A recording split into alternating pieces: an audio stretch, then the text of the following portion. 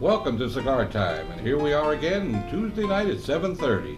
And thank you for your previous viewership and your comments on our website. We appreciate everything. Here tonight is our usual cast of characters. We have Rob, John, Paul, Mike, spread out. Yeah. Stop doing that, you're messing me up. Yeah, don't mess her up. On tonight's show, we're going to smoke and review the San Lotana Oval. We're going to talk about food and cigars. We're going to have another installment with Paul in from the field. And we're going to talk about that ever so not known too well subject called plume. Plume. Miss Tia, why don't you tell us about the cigar? Yes, our cigar we're smoking today is a San Lotana Oval. The wrapper is a Habano 2000 Nicaraguan. The binder's a Nicaraguan. The filler is a Habano Carrillo in Nicaragua. The sizes are Robusto, Toro, Torpedo, and a double Corona. And the taste profile is a dominated roasted coffee, some cocoa and dark chocolate, and it's medium body. it's also box pressed. Oh, yes, no, it's a soft box press. press. It's an oval. As opposed to a It's an hard oval. box Yes, press? and Yes. real quick for the difference, a soft box press, it's wider, more of an oval shape, whereas a box press has very, look like a box, really sharp edges to it. So it's a difference. Maybe that's why they call it the oval. Yes. You think? Very good. Did I figure that one out pretty very good? and now it's time to do the ritual cutting and lighting of the cigar. Well, thank you very much, Max. So we have your permission. Thank you, Yeah. Max. Gentlemen and ladies, start your cigars. May I have a Yes. V-cut? Yeah, you already knew what I wanted for this one, right? Yeah, you were looking at the end. He anticipates your every need. What a gent. I'm going to light mine before I start talking. First topic's food. Thank you, Paul. You are welcome, dear. The only thing better than cigars is food. That's not true. I would say It's a matter of I like personal cigars taste. No, I don't. You don't look That's, like you like that's cigars. how I lost a lot of weight, Smoking cigars? instead of eating. You forgot you learned how to light a lighter. Well, thank you for everything. It's been a pleasure. See ya. Bye. Well, as we already let the cat out of the bag, we're going to talk about food and cigars. I like to sort of go around the table and get everybody's opinion on what their favorite food, and then what's their favorite cigar after the food, the type of cigar. And it doesn't have to be the brand, just the type of cigar. Rob, why don't you lead this off? I'm a big steak eater, as you can tell. No, you like spaghetti. I love steak. Well, you do like spaghetti. I do like spaghetti. Macaroni, as it was called in my house. With And gravy or sauce? No, Gravy. gravy. No sauce. Sauce. Cheese sauce. Macaroni and gravy. That's what I eat. After I have a nice big steak and potatoes, I like to smoke a fuller-bodied cigar. But any different brand, it doesn't matter. Just a full-bodied cigar. John? If it's edible, I'll eat it. That's for sure. I can attest to that. I've seen it. Well, what do you And like to there's- smoke after a nice hearty meal? Well, you gotta have a It favorite. depends. Do I have a favorite? Yeah. I think sushi's his favorite. No, I'll go prime rib. And I like a milder cigar after that kind of meal. Okay. Paul? Well, I'm going to go way out into left field here, Ah. because my absolute favorite thing to eat is goat. Goat. What? Absolute favorite. All things being equal, I'd eat goat every day. Goat. And it's very easy to find in all of the countries that grow tobacco, so it's good. Okay. They run wild. Just catch them in the swamps. Well, yeah. It's swamp goat. And that, and that hobo, novo, swamp. Babahoyo. Babahoyo. Yeah. Baba What- Booey, Baba now, Booey. now, what type of cigar goes well with goat?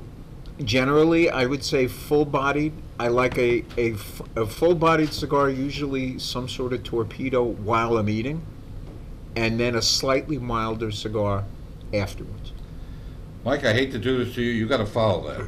Well, I'm gonna backtrack here, and I'm gonna go back to my roots. I'm originally from Cincinnati, so I'm gonna have to say Cincinnati chili would have to be what have to come up. But What it is has- Cincinnati? Tell Tell me me what what it it is. is. What's in Cincinnati Not everybody's chili? going to be familiar with that. Cincinnati chili is actually, from what I understand, I'm not the chef, It's more like a Greek chili. It's a Greek, and it's more like a meaty spaghetti sauce, and it's usually served over spaghetti, and they have them in 3 ways, 4 ways, and 5 ways. You know, it's a chili, spaghetti, and beans, then onions, and then lots of grated cheddar cheese on the top. What could be bad about that? Oh, I've never had a 5-way. That is very good. That You never had a 3-way. But a 3 and a 4, yeah. 3 and a 4, yes. 5-way, no. I can see you with a 4-way. Twins? A little circus No clown. twins. Oh, you don't know what you're No. missing. You were there? I was in Cincinnati. Why is Cincinnati so known for chili? Well, I can't give you the history on it. All I can say is it has a large Greek population. Yeah. And so I think it came from that, and that's why I'm kind of putting some things together. That's why I think it's more of a Greek spaghetti sauce, but it is fabulous. It's like a meaty sauce. It's a very meaty Yeah, sauce. Does it have cinnamon in it? Yes, it does. It has cinnamon. You Yes, wouldn't it like does. it. Would It's not A little advice for those of you who decide to experiment with the Cincinnati chili: do not do it before a meeting with a white shirt, No. because you get it all. Yeah, it is and sloppy. Do you look meet? like It is Do you sloppy. meet with white shirts often? I used to. Now, they do sell a canned version of it. Oh. Cincinnati chili. No, it's actually produced by Skyline Chili, which is the Yeah.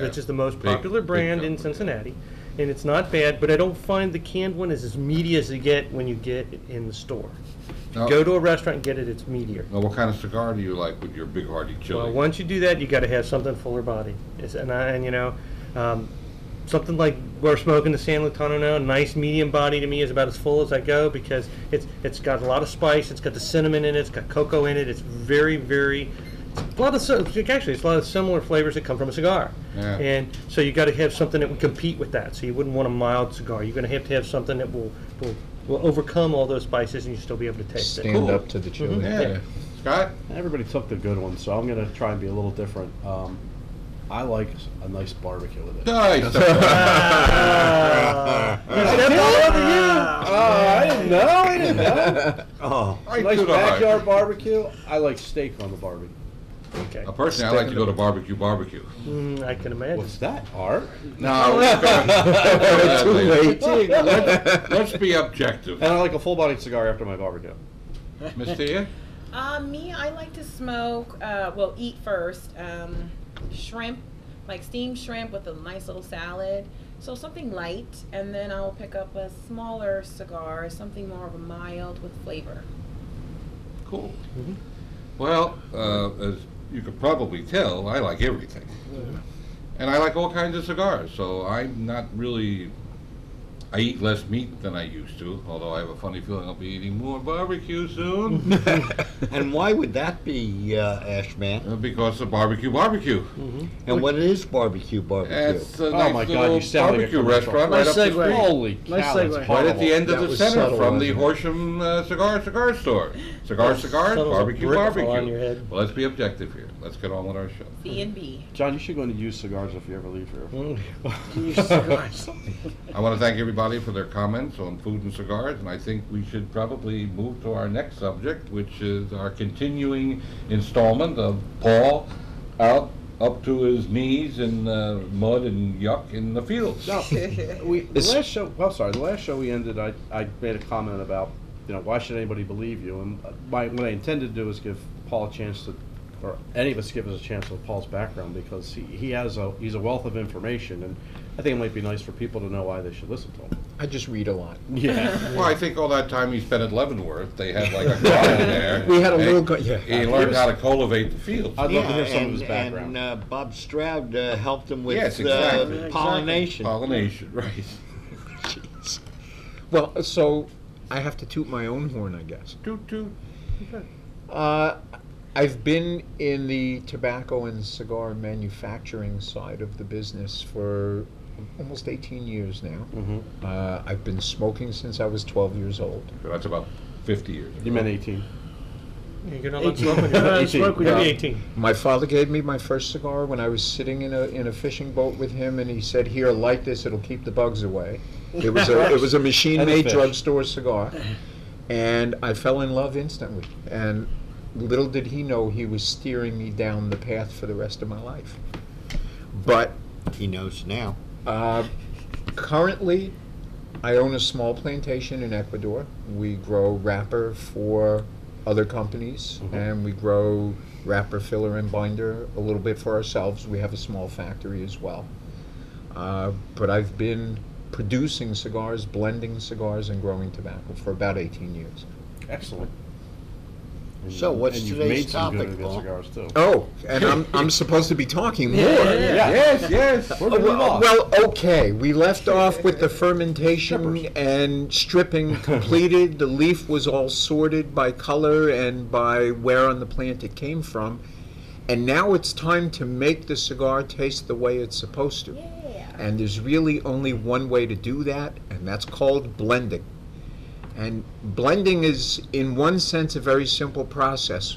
When I do it, I sit down with one roller in the factory and every kind of tobacco we can put our hands on, all laid out on a table, and we just select different leaves and say, let's combine this and this, put it in a binder like that and a wrapper like that, roll it up, taste it, take some notes, put a few away to see how they age, and start all over again. And just do that over and over and over.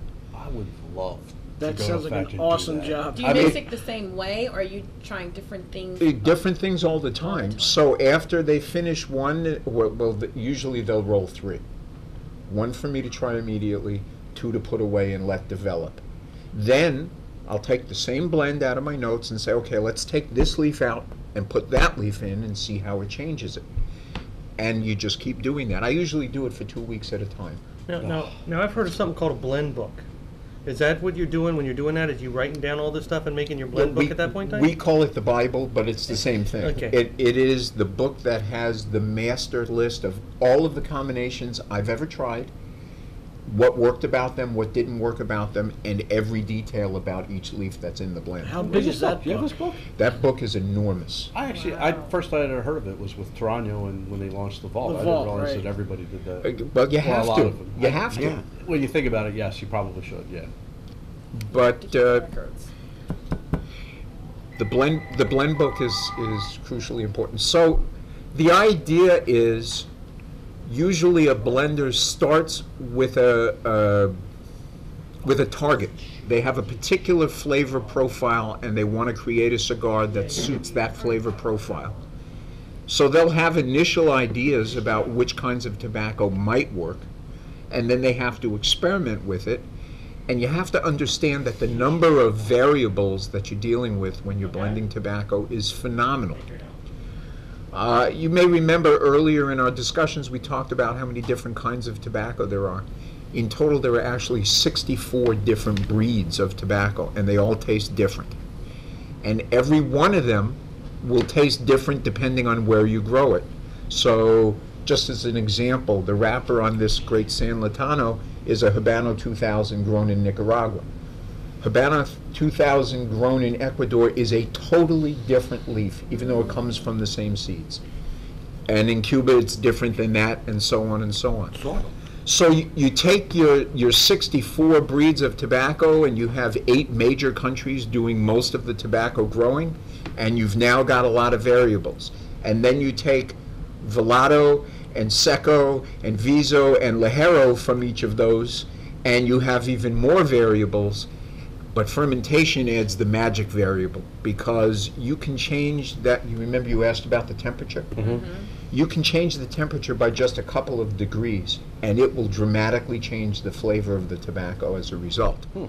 So you've got a limitless palette to paint with when you're creating a cigar blend. The biggest challenge in blending, however, is recognizing that you have a product that comes from the ground. It's a natural product, it's alive, it's organic, and it changes.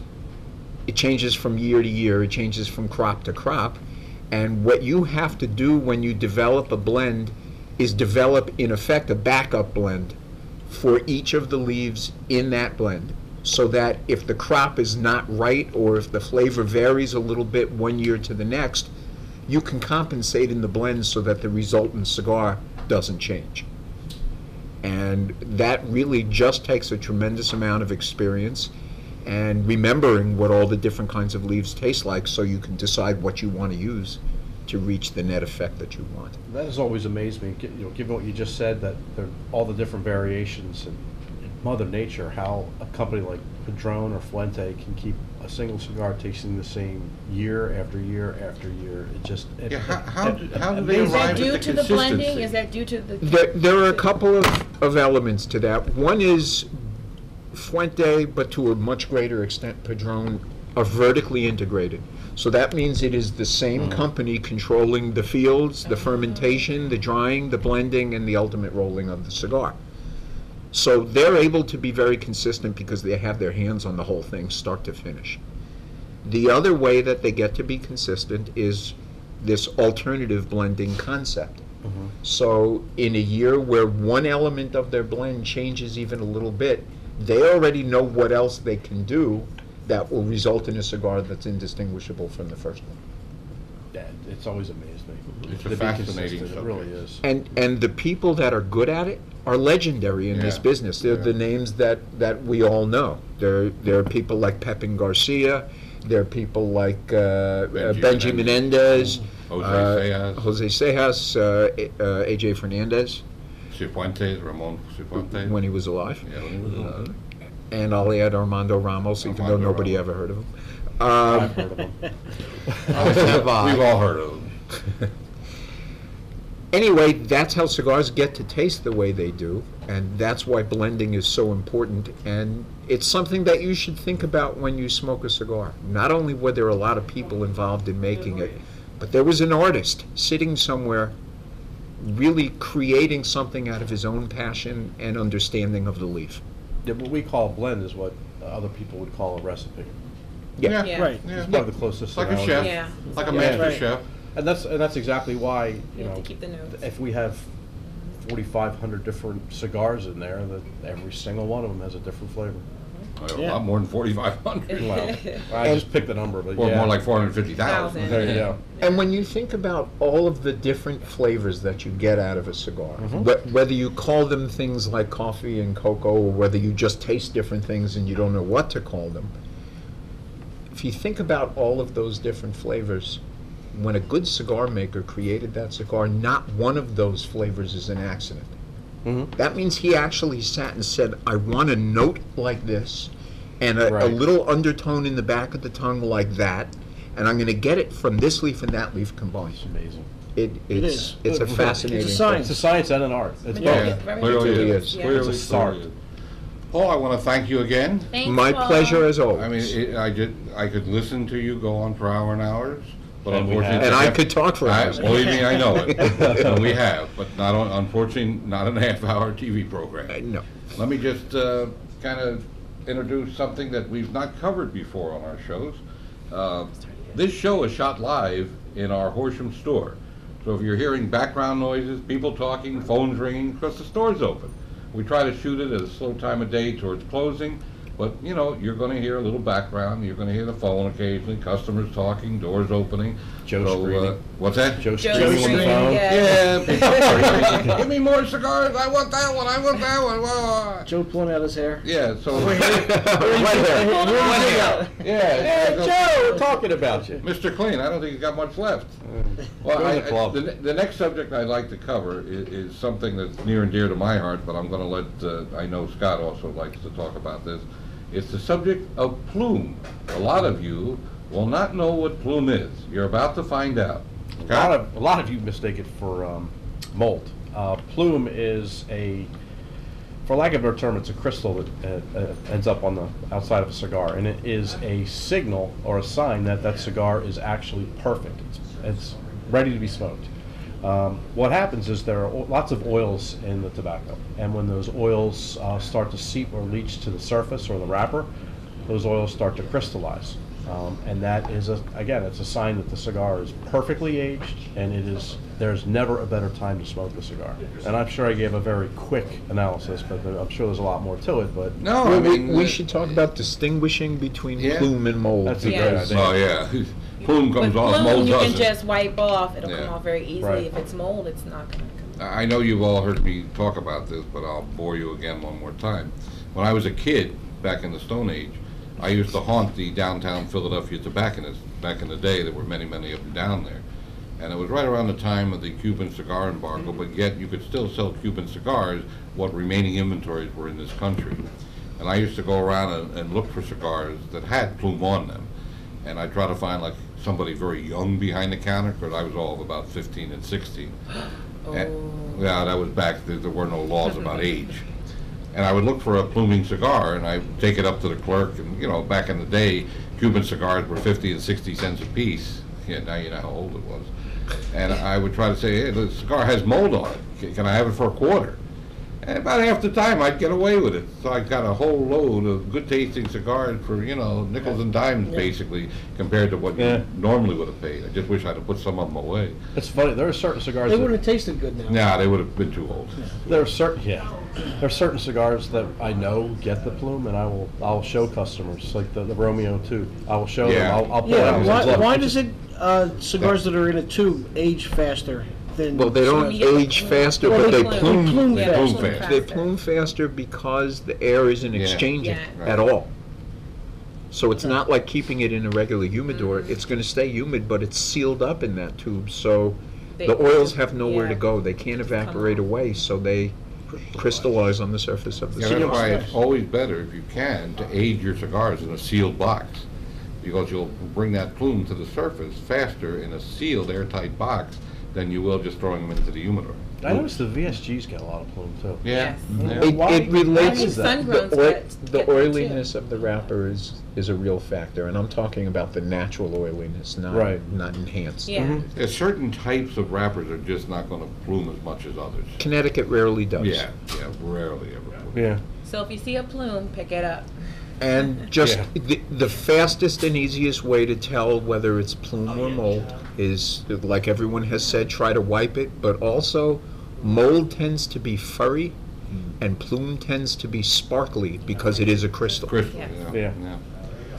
Okay, I think that was a great explanation. And now it's time to review our San Lotano Oval. Miss Tia, why don't you start it out? I was actually impressed. I didn't think I was going to like it, but I actually do. I'm a big fan of the band. I think that's very cute. He always likes the band. I love the band, and he has his name on it. I think that's, That's cute. that's very cute. Yeah, and it's in yellow too. Yeah. So yellow's a good color. It's adorable. My favorite type would be a box press, but since this is a soft box press, I think I actually like this a little bit better now. So no rating yet. There's no rating yet. No. So it's a good one. I like the mouthfeel on this. It's different. It's You like very the mouthfeel? unusual. Yeah, it's a nice medium to full bodied cigar. Fantastic flavors. Yeah. The customers in my store and myself are very big fans of AJ Fernandez. Anything AJ Fernandez makes, they love. And He's very hot right now. Yeah, he sure We is. noticed that. He is. Mike? I love this cigar. Really? And it's Yeah, way I'm stronger shocked. than Wow. your Shocked. palate. It is. I almost fell out the chair. But you know what? It may be powerful, but it's smooth in its power. Yeah. It's Yes, it not. is. It is very smooth in its power. It's a very good blend, so that works really well for me. And probably one of the most full-bodied cigars I really enjoy. It's a really good cigar. Paul? Well, I agree with everything Mike said, and what I really like about it, the word I would use is balance. The cigar is perfectly balanced, so it has the spice and it has the strength, but it lets all the other flavors come through, and I think other than maybe a Padron, this is a quintessential Nicaraguan Puro. Yeah. Well, what do you think about the band?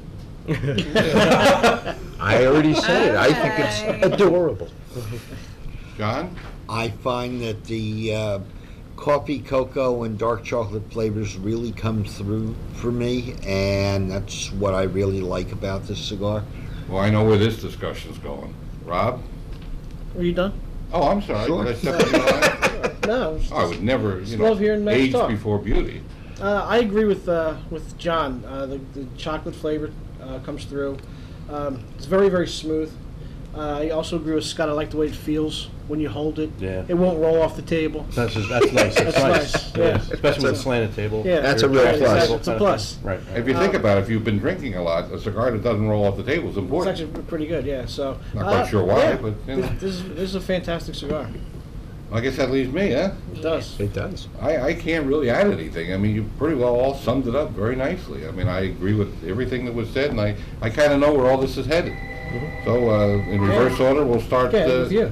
It'll start with me. Yeah. Well, we'll start with me. I give it a 4.75. Really? Yeah, and I'll tell you Wow. why. I'll tell you why. This, I don't find the cigar to be on the higher end of medium. I find it to be right in the medium for Right. me. For me. Right. Yeah. And it's, I think someone, forgive me if I don't give you a shout out, whoever said it was well balanced, hit it right on the money. This is a very, very well balanced cigar. And you know, quintessential Nicaraguan, I think Paul put it, right, I agree 100%. I give it a 4.25. I'll go the same with Rob. I'm right in the middle, 4.5. Okay. Agree with Paul, 4.5. Yeah, fantastic cigar. 4.5. 4.25. Wow. Okay. Nice. That's I a think, very Cigar good did really well. So everyone liked It it. did, it did, because I Yeah. thought, I was expecting it to be stronger, Yeah.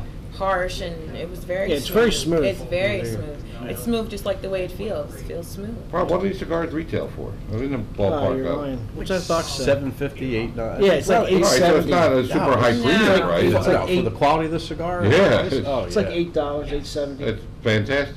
It's not I mean- the cheapest cigar in the world, but on the No. price-value ratio, Yeah. Yeah, it's it's great. very It's good. ding, ding, ding. I mean, it gets 5 bells from me. I mean, it hits all the whistles. They also Great make a Maduro cigar. and a Habano. It also Fantastic, great. It comes in too. Habano and Well, not the and a oval. Maduro. Maduro. The oval Maduro. comes only this way in Well, Maduro. it's always Right, Right, Salvatano. right, Yeah. right, right. Yeah, AJ Fernandez knows what he's doing. He does.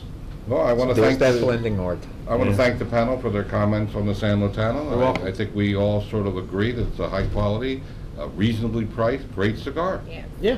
And Come into Cigars and buy one. you're stealing my lines now. Oh. This is the part of the show where as Paul said, please patronize us. We need the business. How many stores do we have? We have 7 stores. Where are they? Reading. Colmar. Phoenixville. Horsham, Freehold. Oxford New Jersey. Valley.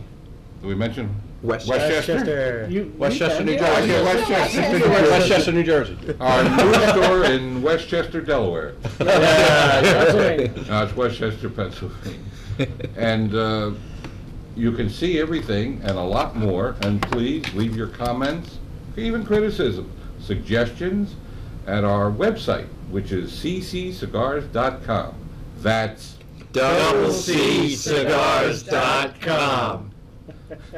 By the way, if you go to the website, the first thing you'll see there is a little button that says get 15% off just for hitting this button. And when you hit it, it's a chance to give us your email address, get on our mailing list for events and specials, and get a coupon for 15% off next time you come in. Also a free cigar. And a Yeah. free cigar, fresh hand rolled. And that email is only used by us. We don't give it to anybody else.